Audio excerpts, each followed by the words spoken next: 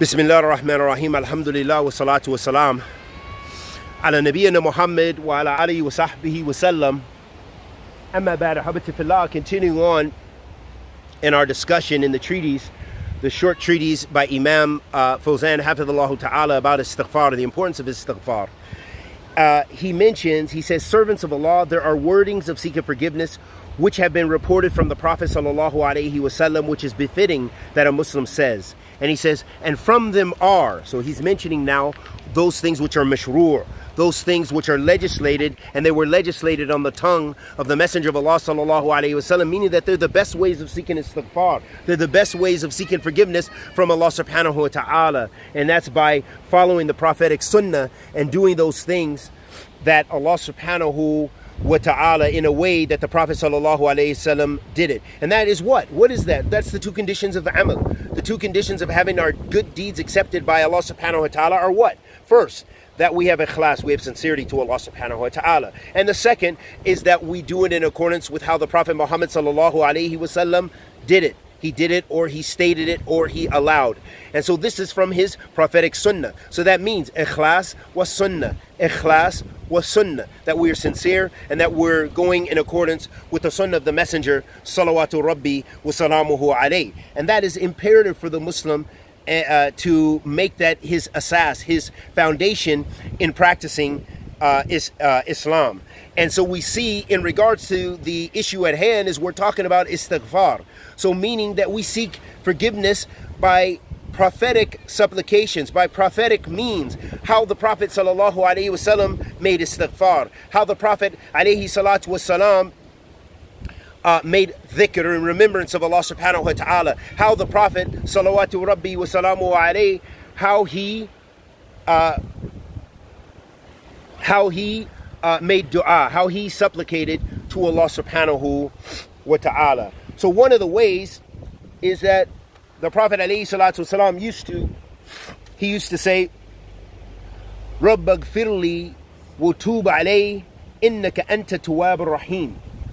That the Prophet alayhi salatu wasalam, he used to say, my Lord, forgive me and turn to me.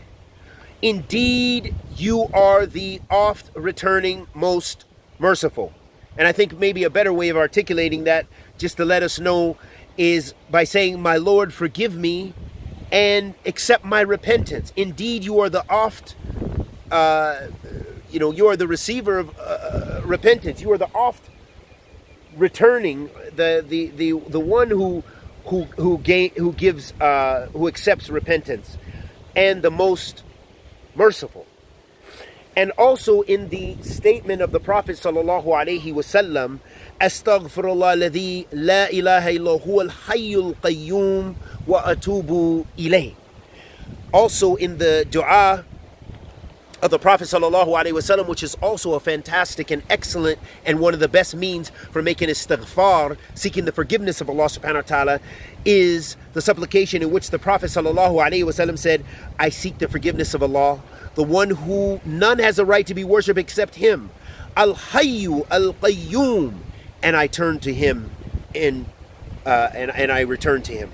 Astaghfirullah alladhi la ilaha illa huwa al-hayyul qayyum wa atubu ilayh.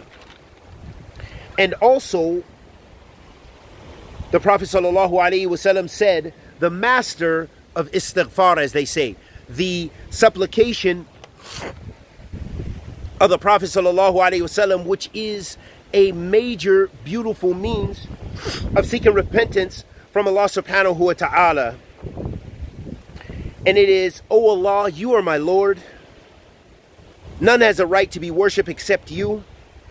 You created me, and I am your slave, and I am faithful to my covenant and my promise as much as I am able.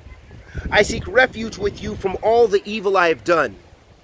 I acknowledge before you all the blessings you have bestowed upon me, and I confess to you all my sins, so forgive me, for no one forgives sins except you.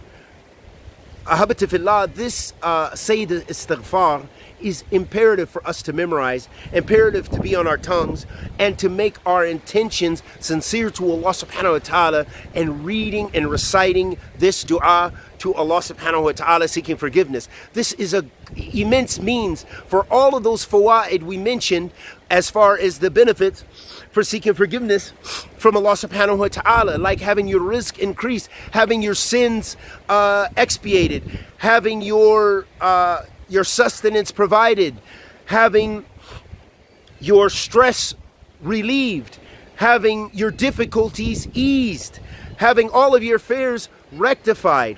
There's nothing but benefits from istighfar if it's done with sincerity to Allah subhanahu wa ta'ala. And so it's very important to do it in a mashru' way and to use and benefit from the prophetic dua and prophetic means. So at another sitting, we will sit and go through the Sayyid istighfar as we've done prior to this in other lessons, but we will do it again and talk about in detail the benefit of just knowing that supplication, and we'll memorize it together so that way it's on our tongues, bi'idhnillah ta'ala.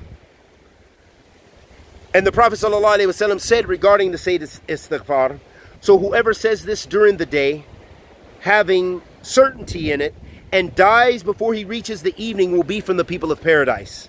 And whoever says it during the night, having certainty in it, and dies before he reaches the morning, will be from the people of paradise. Ruwahu Bukhari. Ahabati fillah, Sayyid istighfar, seeking istighfar from Allah subhanahu wa ta'ala in a mashru' way, is absolutely imperative for the mu'mineen and one of the characteristics of the believer. And in fact, we have to strive our best to be from amongst them. And may Allah subhanahu wa ta'ala grant us ikhlas wa thabat wa sallallahu wa sallam ala nabiyyina Muhammad.